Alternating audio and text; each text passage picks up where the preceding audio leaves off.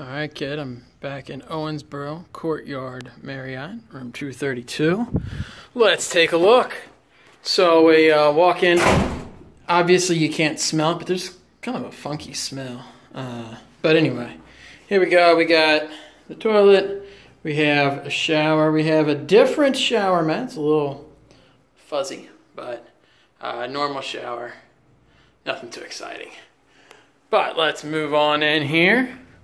Thermostat on the wall. Let's go ahead and turn this thing down a little bit. You know what? Let's just turn it down some more. Yeah, because I'm not paying for it. But we have a mini fridge, coffee maker, a couple of coffees, regular and decaf. I have the two queen beds. I don't know if you can really tell, but the one on the left is sitting a little bit higher than the one on the right. It's kind of weird, but whatever. We have alarm clock with an iPod, old school dock.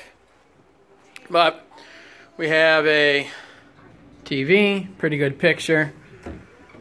We have the closet. Also, something I'm happy about with this one is they do also have the TV guide, which I always appreciate.